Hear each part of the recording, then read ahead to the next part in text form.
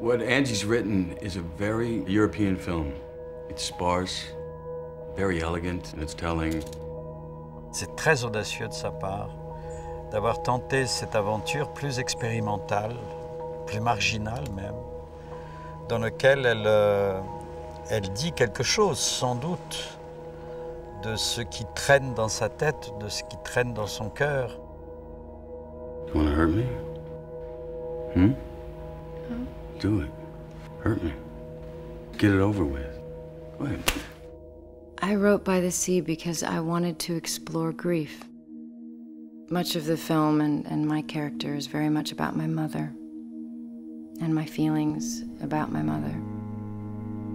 When the bartender speaks and speaks about loss, that's how I reflect on her. It's how I feel about her death.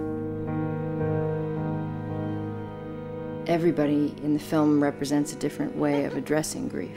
Some have yet to experience it, some are able to come to terms with it, and some are overwhelmed by it. Si on aime vraiment quelqu'un, on veut plus pour l'autre que pour soi-même. Vous comprenez ça?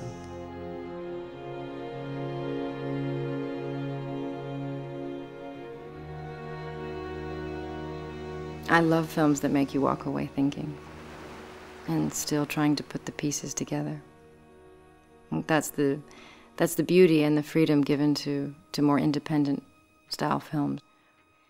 They don't have to reach every audience. They don't have to check every box. You can leave things open, unanswered, because that's life.